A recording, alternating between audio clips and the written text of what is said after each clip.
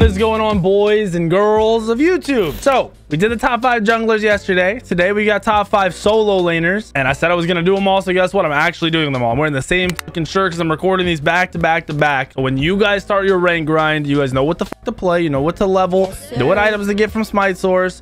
You've got everything locked down to win your games. So I got you. Fucking got you. Let's go ahead and jump right into it so you guys aren't waiting around for too long. So we're doing solo laners. Our top solo laners have shifted from my last top 5 list, mainly because I went off of what was available, and I told you guys solo lane would probably be pretty volatile in terms of changes in gods. Well, there were some gods that were super underrated by me, and even after some nerfs that went through in this pre-patch a couple weeks ago, they're still fucking strong, and it's obvious they're fucking strong. So they are definitely going to be mentioned in this top 5 video. But before we just fucking get to that point, we'll talk about what's happening. Number 5 on the list, Achilles. Super simple, super basic.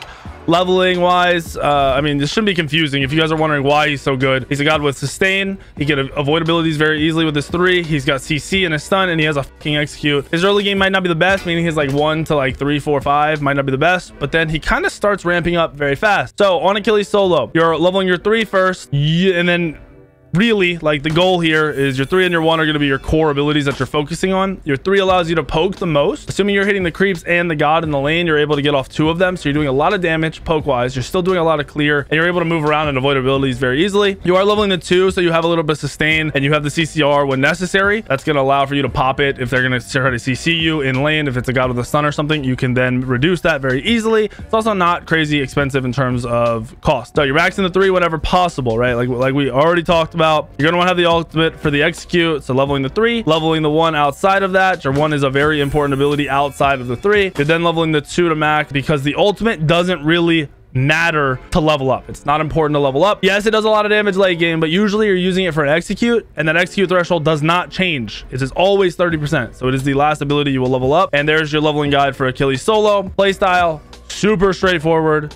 Get to the team fights, start CCing the backline with your stuns, poking the backline with your 3, avoiding abilities with your 3, and then executing them. You guys should understand that. If you played the game at all, you know what's happening. Number 4 on the list is gonna be Wukong. Wukong has been fairly consistent as a warrior in the solo lane.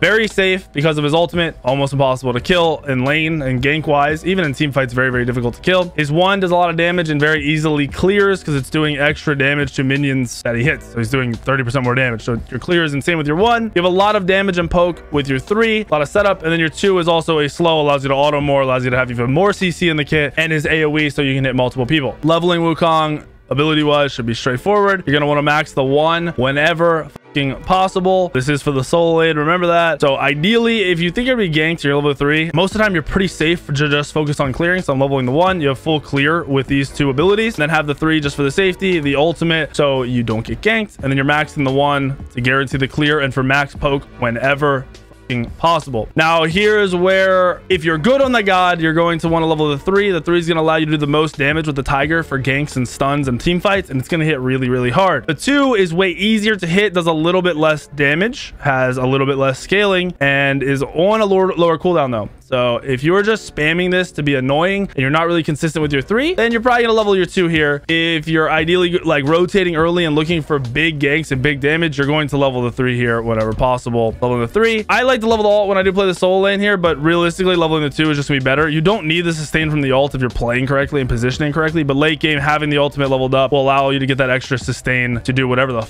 you want after you go in and try to go on the back line. But usually on Wukong, you aren't sitting in the ult for the sustain. You're using the ult for a quick reset and for the distance. So you'll blink onto a mage, you'll 3 stun them, you'll 1 them, and you'll 2 them. They'll usually dash away, and then you'll ultimate, dunk on top of them, and they should be dead at that point if they aren't already dead, or they've used all their actives. So Wukong's playstyle and simplicity is there. Just get used to landing the 3 and you'll love the god. It'll work perfectly for you as a warrior if that's what you're looking to play. Number 3 on the list is a guardian. It is Cthulhu. You're seeing him banned and picked all the fucking time. Shouldn't be confusing. Should be super straightforward. The reason he's so good, he has a stun, a knockback, a root. I believe the root also is a slow before it roots. He has a CC immune ult. He can heal his teammates. He has insane range. He has no movement penalty in the ultimate, and he's pretty much unkillable because of his ultimate. That being said, leveling the abilities goes back and forth. It depends on your matchup. You're either leveling the 3, which will be the dash, pressure, clear with the potential of doing more damage to the enemy person and killing them. And then you have the 1 for the clear. Most of you will probably be super consistent with leveling the 1 because then you'll have your 3 to disengage if you ever get ganked in your games. So that's how I'm looking at it from my point of view for you. If you're a really good player, a lot of the matchups you will level the 3 and the 3 will be really consistent because your 1 can be pressed out cleared, out pressured. Your 3 does poke damage. It allows you to clear and do damage to somebody. So the person doesn't have to sustain. Your 3 might come up a little bit more. So here's your leveling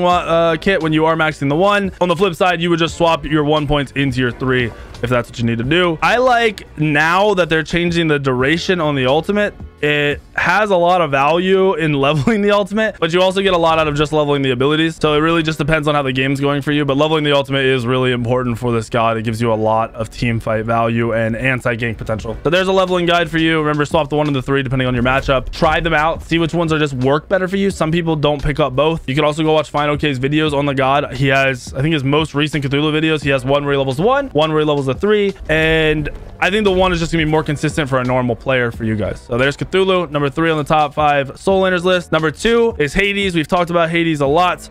People just suck playing in the Hades. The sustain is hard to play around. People don't build anti-heal till later. A lot of the matchups for Hades are definitely in Hades' favor, especially when people aren't used to playing against Hades. Your ultimate, after they changed it a while back, makes you super tanky because you've got protections and you just have the 10% reduced damage while in the ultimate. So it's nearly impossible to kill you in the ultimate. And then your sustain built in is ridiculous. So you are maxing the 3 whenever possible. Your 1 is going to be used for your escape. Like I said, maxing the 3 whenever possible. You're maxing the 2 outside of that and the ultimate outside of that. So here is your full leveling guide. Boom, boom, boom. And there you go. Because your 1 is mainly used for escape. It does do a lot of damage once you have it leveled up, but the safety you get out of having the 2-second silence on your 2, so it's a lot of CC. You get a lot of damage and sustain out of your 3, and then the ultimate for the setup or the damage reduction when you are in the team fights or you are being ganked. There's Hades leveling guide. You guys know how to play Hades in lane. Poke a lot, sustain a lot, rotate around, use your ultimate to kill the immobile gods. Boom. Simple, not hard. Here's our last one on the list, which I hyper underestimated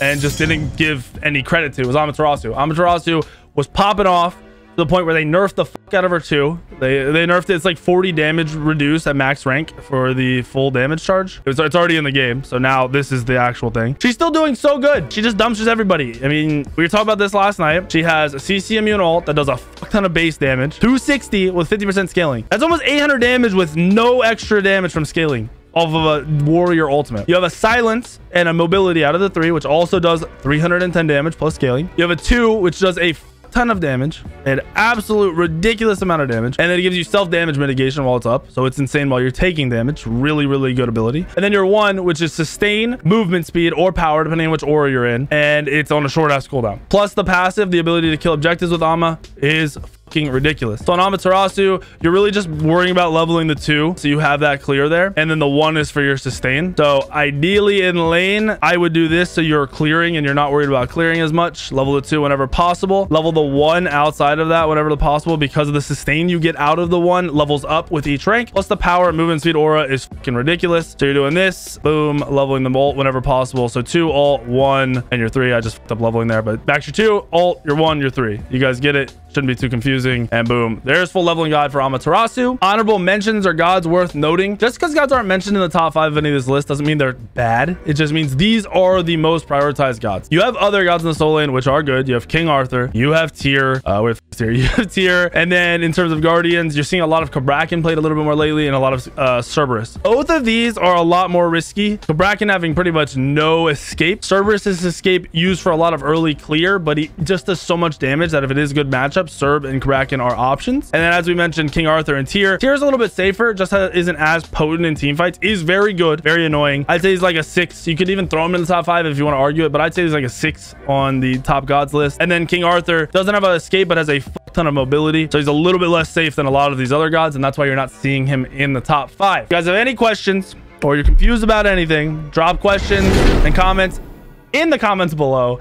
Make sure you're subscribed. Hit the like button if you're liking these top 5 videos. If you want me to do this where it's like right when a big patch is hitting or the ranked is about to reset and you want to know what gods to play, I can do this. This is easy. I record all 5 and I'll just drop them for you guys so you guys know what to do in each role.